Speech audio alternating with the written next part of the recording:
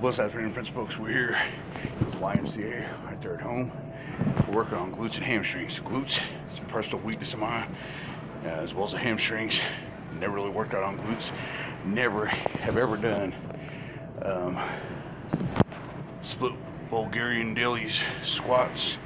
I guess this is, I don't know what you call this. I just seen it on John Metal stuff, specifically nothing but glutes and hamstrings. So we'll change it up in variation. If Iron Will was here, we was blasting it. We're always looking for variation, and I thought, you know what, it's time to start making my buns real good and nice, so that way I fit jeans well. I got a pretty awesome bike buddy named Terry. He's in good shape, but when it comes to our buns, he goes, you know, when you get over 50 and you're a feller, the buns seem to go flat. He's got a point, so it struck me, so I'll do something about it.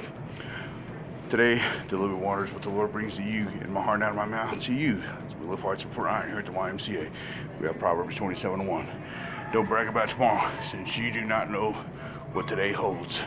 You know, that's why when I say see you tomorrow, God willing, you know, or tomorrow we're going to clear this area, God willing.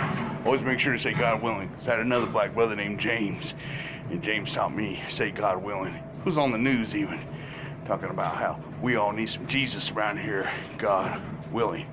If you got him here now, he's the same yesterday, today, and forever. And if you already go in the next 5 minutes, you'll be at home with the Lord.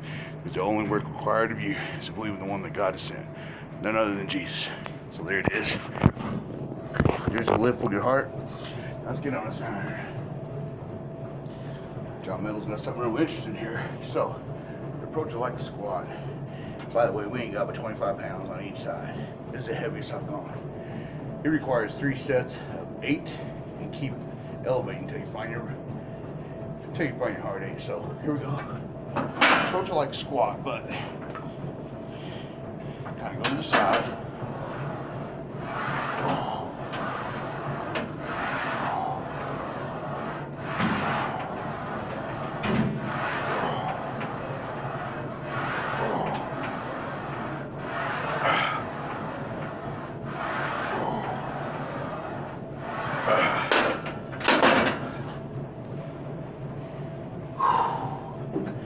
Do the other side.